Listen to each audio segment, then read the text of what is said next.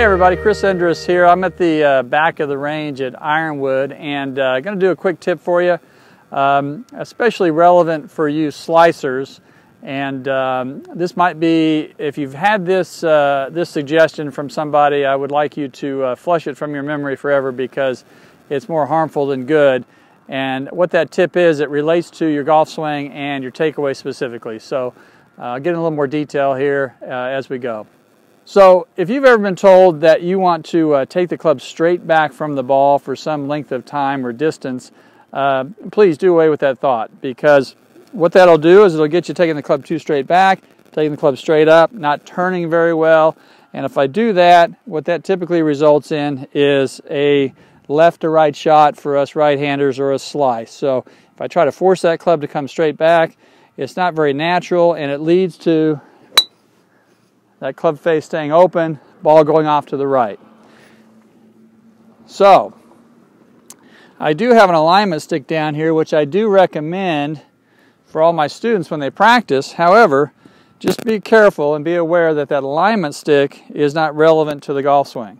The alignment stick is simply there for you to get aligned properly to your intended target. Once you've done that though, just forget the alignment stick in terms of how it relates to your swing.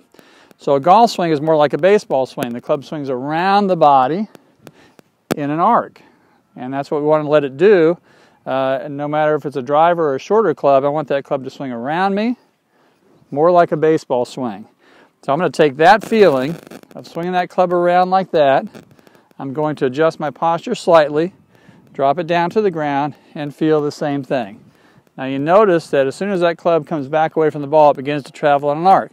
There is no straight line as far as the golf swing goes. So if you watch the club now as it leaves the ball, you'll see it travel in an arc.